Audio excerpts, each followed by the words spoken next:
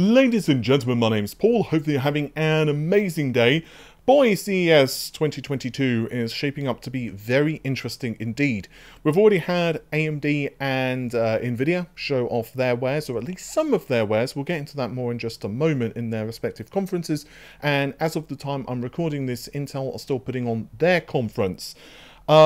Yeah, speaking of Intel, I've also reviewed a i5-12400 as well as an MSI B660 motherboard. So if you're interested in checking out the performance of those, you can of course find links down below.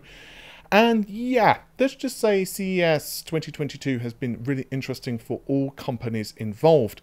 AMD in particular seems to have had a lot of hype surrounding its event. And the company have provided some details now of the 5800X3D processor. Now, as the name would imply, it's an 8-core 16-thread part, and if you cast your minds back to when AMD first showed off the V-Cache tech, it was actually with a processor which actually had 12 cores. So it's quite interesting that they are only revealing this 8-core part, whether there's another CPU that perhaps they haven't revealed yet, or whether this is all we're going to get, we don't know. If I had to take a guess, it could be the part shortage. Maybe this is one of the reasons that AMD are doing this, manufacturing, problems, not necessarily the difficulty of actually, the engineering challenge, just the shortages that are going on.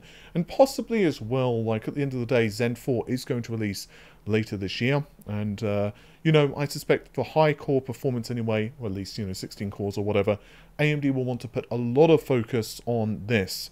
Nevertheless, what has been announced by AMD is pretty impressive. We're looking at a base frequency of 3.4 gigahertz and a boost of 4.5, so there's a slight clock frequency retrogression, but pretty much everything else is identical to what we've already had with the 5800X. Same number of cores / threads, TDP is identical. One really nice thing about this though is it does work on the 400 series boards as well. I imagine you'll probably have to do a BIOS update and the usual, caveats, but ultimately this is looking to be a really nice processor, and it's going to be very competitive with Intel's Alder Lake in gaming.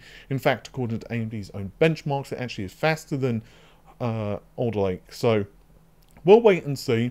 At the end of the day, I'm possibly more interested just to see how this is going to affect prices from AMD stack and see what happens with the shuffle, particularly now as obviously Intel are releasing the 12400 and a plethora of other processors.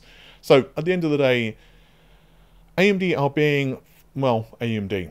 They are, in my opinion, releasing this V-Cache series of CPUs as well as kind of a demonstration of their engineering, as well as kind of a proof of concept and to kind of test things internally. And I do suspect that these processors are going to be a really good sign of what's to come. Speaking of what's to come, while the Ryzen V-Cache, or the 5800X3D, is going to be launching spring, I haven't provided a release date. The second half of this year is going to be Raphael. And Raphael, of course, is going to be Zen 4 on the Ryzen platform, also known as AM5. They haven't provided an exact release date, but personally, I've been hearing it's going to be quite late this year. So I suspect owners who buy the, this newfangled 5800 are not going to be too upset. But, if you've already got, let's just say for the sake of discussion, like a 5950X or something like that, you're certainly not going to want to go down in core count. And by golly, AMD have got something for you. Specifications were not confirmed, of course, at this time, but what they have said is that it's going to be a brand new architecture. Basically, they are reaffirming that we have IPC gains and some other things. They were not specified. Personally, I've been hearing around 25% IPC and possibly 35 to 40% improvements to performance. Unfortunately, of course, with IPC and any other discussion around that nature, it's quite difficult to really nail down what they're discussing. Is it gaming performance? Is it a specific benchmark with very specific criteria? It's quite difficult to know. I personally have been hearing it's single thread performance and, average IPC over several workloads for the 25%, and the 40% was inclusive of clock frequency. But yeah, take that with a pinch of salt until I know anything further. As for everything else, we also have a new socket as well. So as for other details about this platform, we're looking at 105 to 120 watt TDP, that's 170 watts over upper bound range, 28 PCIe Gen 5 lanes, although these are exclusive to the CPU, nothing too surprising there, and of course it's using dual channel DDR5 memory.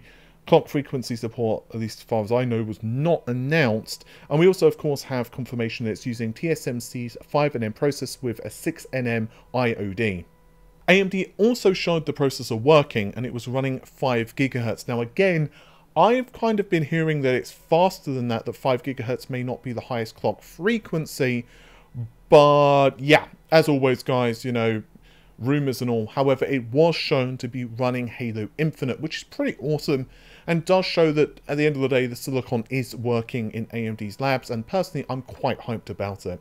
Also, I apologize if you can hear a car horn in the background. I have no idea what's going on. It was really quiet until just 5 minutes ago, and then suddenly someone's just constantly beeping a car horn, which is not ideal. So hopefully you can't hear it too bad. 10,752 CUDA cores. That's how many you will get with the RTX 3090 Ti. Yeah, that's right, Ti. There was a very interesting thing from a couple of the Nvidia guys that was on, well, the official live stream today. Basically, one of them called it Ti, one called it Ti.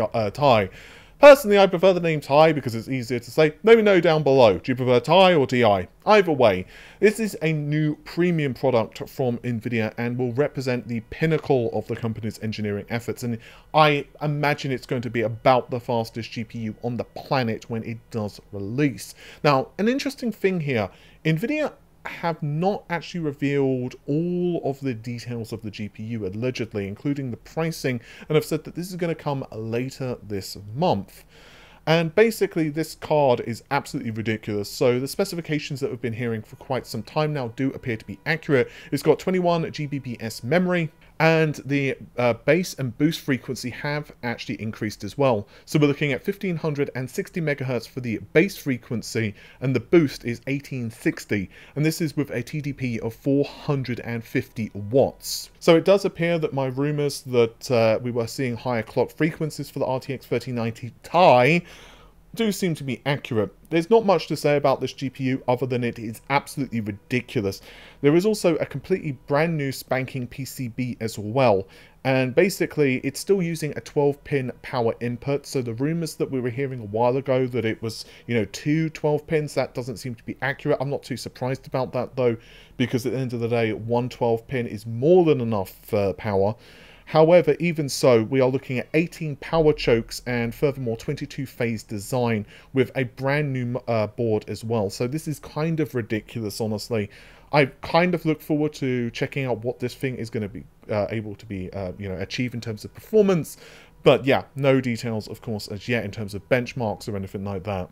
I will also say that they've not confirmed pricing, but the rumor that we've already been hearing is that it's around the same price as the RTX 3090 plus a couple of extra bucks. Personally, I've been hearing really conflicting things. Someone told me it's basically going to replace the 3090, and then another source told me that no, they're going to basically coexist, and this is going to be much more expensive. I honestly don't know. Nvidia themselves obviously kind of are debating things, so I personally wouldn't really want to cast a stone in any direction. Also, we have the RTX 3050, which is, as the name would imply, the lowest end SKU now in the RTX 30 lineup. So it's basically just a cut down GA106, and it's going to feature 2,560 CUDA cores with a TGP of just 130 watts. It's got 8 gigabytes of GDDR6 memory, so that gives us a grand total of 224 gigabytes per second of bandwidth. It's going to launch late this month, that's the 27th. But the price is going to be about $250 US. At least that's the MSRP. God knows what it's going to cost, you know, at retail. Hopefully it won't be too insane. At the end of the day, I don't know how much this card is going to appeal to miners. The only thing is, of course, it's quite power efficient. However, I don't know what the hash rate is at the moment. and obviously it's probably going to be, you know, mining rate limited and all that jazz, but even so, I'm quite interested to see what this GPU is capable of. It's a great 1080p card, and we also have, just real quick, several announcements from Nvidia's mobile GPUs. I won't spend too long on this because they actually haven't confirmed all of the specifications, but they have provided us some details of the RTX 3080 Ti mobile, as well as the 3070 Ti. Basically, the specifications for the memory configuration are identical to what we've been hearing, and these are going to be featured in premium laptops. So the 3070 Ti is going to be in laptops that's $1,500 or more, and $2,500 or more is going to net you a 3080 Ti. And these cards are going to be fast, like really fast, like 70% faster, for example, for the 3070 Ti over the RTX 2070 Super. So that is pretty impressive. Again, though, they haven't provided all of the details yet, and it seems to be coming in an event later this month. And I think that's just about it for now, guys. Hopefully you have enjoyed the video. As I said, I'll be going much more in depth into perhaps a couple of the announcements later on. But for now, I am going to get going because it's been a really long day with all of the Intel reviews and other bits and pieces. So thanks for all of the support, and hopefully this year is seeing you having a really good one. I'll see you soon. That was a really clumsy extra, but whatever. I'm tired. I'm really tired. With all that said, thanks very much. Take care of yourselves. Bye for now.